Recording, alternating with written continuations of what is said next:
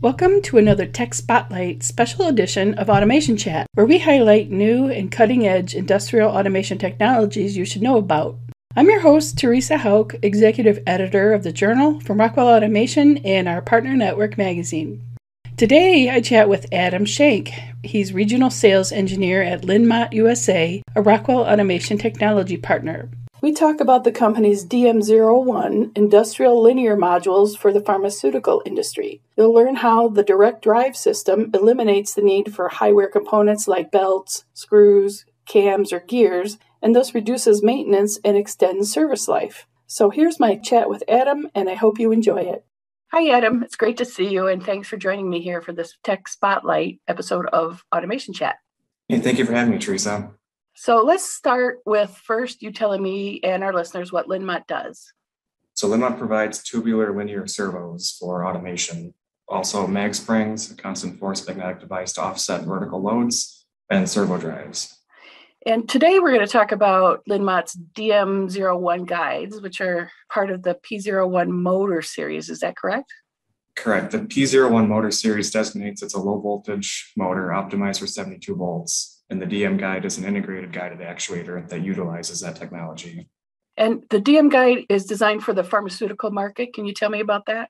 So with the DM guide, we've kept it easy to keep clean with an anodized aluminum housing, so smooth surfaces. We use hard chrome guide rods with hollow shafts for higher stiffness, so we can have a higher direct payload mounted on it versus the H&B guides. There's other things too, like hard chrome plated guide rods, linear ball bearings with food and pharma grade lubricant, correct?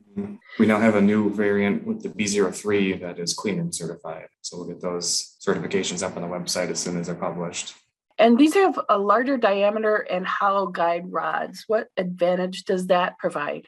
So that gives the system higher stiffness. So we can have more payload mounted directly on the guided actuator, and then a longer stroke length that we can support with the increased rigidity. And I understand it has a single part number. What does that do? Why is that a good thing? So the single part number, it makes it easy for customers to order that all the accessories are included in the module number. It makes it easy for the mechanical engineers to integrate it into their systems, as the CAD file is a complete assembly with all the accessories they want. And for the programmers, it makes it easy to configure the module in the Motor Wizard based on we know all the performance parameters with the system. So it's easy to sell, easy to integrate mechanically, and easy to integrate in the drive software. Okay. Talk to me about how easy it is to create a pick and place system. So it's a modular system. We've designed these to mount together to create quick XZ pick and place systems. So there's a grid that shows the different mounting combinations. We sell the pillars, we sell the adapter plate, and the base plate. So a full kit can be purchased from LinMot that you assemble in the configuration you want.